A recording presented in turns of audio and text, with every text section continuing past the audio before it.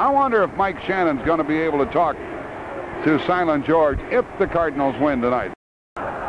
This is our final skit of the evening by our group of Craig Hawksley, Bert Borth, Dean Menderman, and Rodney Washington. Well, we're down here in the St. Louis Cardinale locker room after the 7th game of the series, and I tell you, it's pandemonium out here in this locker room. All the baseball players are out there right now. They're taking a shower with champagne, but I'm just going to wait and have a bubble bath with Budweiser just a little bit later on. So, if you want to gain a better perspective of life and know more about the game of baseball, why don't you pick yourself up a handy 48-pack on your way home tonight? So, the players are having a super time out here this afternoon. They're running around with no clothes on, pouring champagne all over each other, and I've interviewed just about all of them, but I got one final man that I'm going to interview now. This is a gentleman standing over on the side over here, a man who played an integral part in the 1982 Cardinales' surge to the World Championship. I'm talking about a man who played flawlessly in the field and at bat, and a man who has never granted an interview in his entire tenure with the St. Louis Cardinals. So, for the first time, a real hearty welcome for Silent George Hendrick.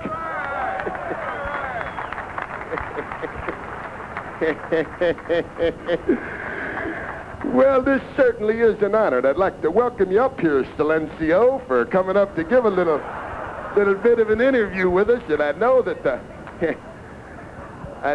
the millions and millions of Cardinal rooters all around there are watching in right now, and glad to see that you're going to finally break the ice with an interview. And the first question I think I'd like to ask you is, how come you're granting this interview for a person who works in the radio and television media and have thus far avoided all sports writers' quests for your truth? Well, Mike, the main reason I've been talking to these people,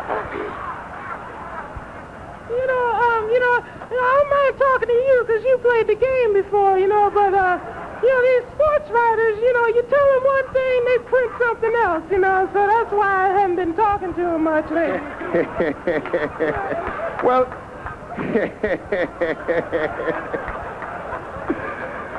Well, that's a good answer, Mr. Hendrick, but can you give us any specific examples of the kind of untruths that the St. Louis sports media continually prints? Yeah, Mike, I guess the main thing is, if you notice when I'm out there in the field, you see me out there, Ozzie, Lonnie, Willie McGee, there's brothers running all over the field out there. And for the life of me, I can't figure out what the sports writers keep calling it Whitey ball.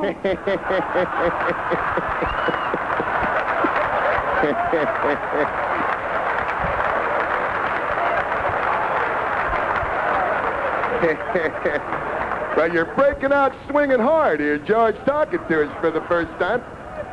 I think another question I'd like to ask you is, in this championship season, you face some of the cream of the crop as far as National League hurlers are concerned. You face lefty Steve Carlton. You did battle with Fernando Valenzuela.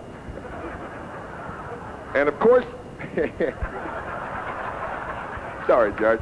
And of course, you face the Negro brothers, Phil and Don. No, wait a minute, that's the Everly brothers, isn't it? Phil and Joe is what I'm talking about.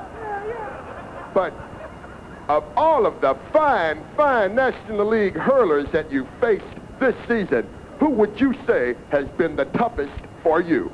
Well, yeah, all those guys have been tough, the ones you've been talking about. But I gotta say, the toughest pitcher I've gone up against this year has got to be Hub Kittle.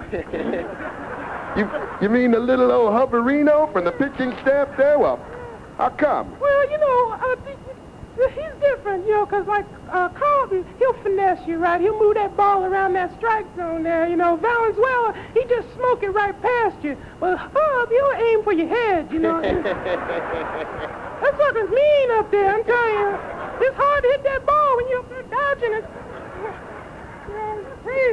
Well, George, so far in your life, you've had a very fine, fulfilling baseball career. And I would say that you probably got about 3, 4, 5 good years left in you, maybe somewhere in the American League later in your career as a DH.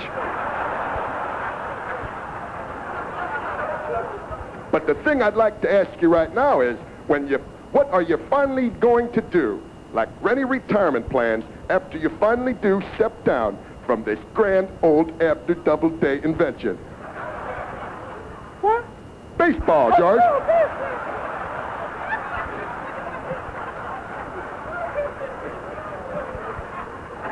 Well, what I would like to do, you know, is after I retire is probably move on up to the booth, you know, and do some announcing, you know. Because I figure, man, if you can do it, anybody can, right?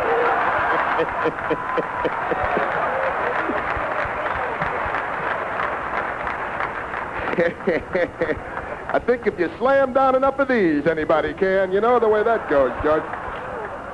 But anyway, I'd like to thank you very much for finally breaking your silence and being a guest here on my Dugout program after a very fine World Championship season. I'm glad you let me come out here. I like talking to these people. It's fun. I don't know why I've been quiet all this time. This is good, you know. Neither do I, George. So we have to do this more. We certainly will. So, you know, maybe on behalf of the 1982 World Championship Cardinals team, on behalf of these Cardinals and Anheuser-Busch, George, let me finish this, will you? I'd like to thank all of you people for tuning in once again. Let me finish this, George, will you? The World Championship St. Louis Cardinals. So, thanks for your time this time. Till next time, so long, everybody. That's it, George. Wrap it up. We're done.